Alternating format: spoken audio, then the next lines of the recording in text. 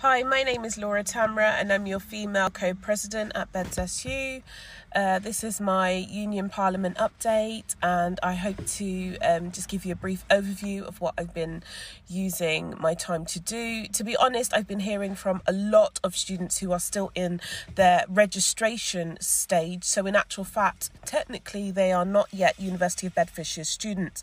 A lot of these students are international students who are struggling to get a timely update from the international office about where their application is.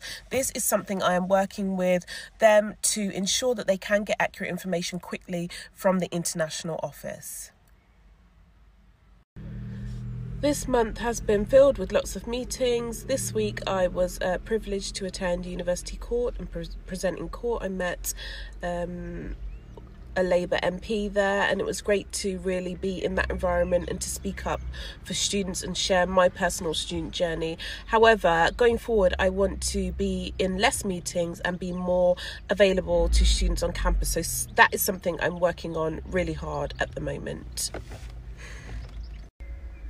It was great to attend an iftar event this month, which was organised by the SU, where students were able to come together and break their fast in a really comfy and intimate environment at the Treehouse on our Luton campus. It was really a lovely time.